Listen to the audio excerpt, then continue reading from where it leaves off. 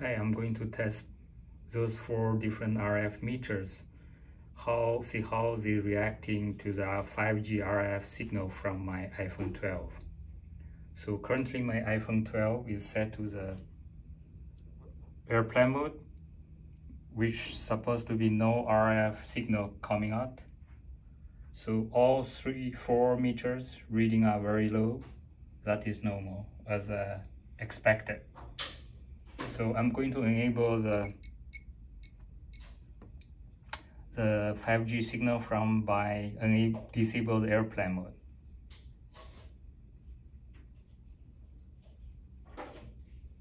Disable. Now we can see the different meters have different reactive. So this is a EMF-390 reading around 50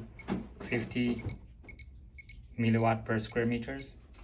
The TF2 is 0.08, didn't change anything. This acoustic meter, AM-11, detected something, but not significant. This GigerHertz solution is not detecting anything.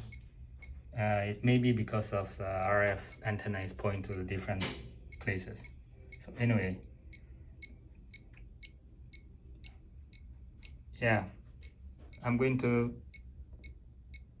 show you this is a T-Mobile 5G RF signal being registered to the cell tower.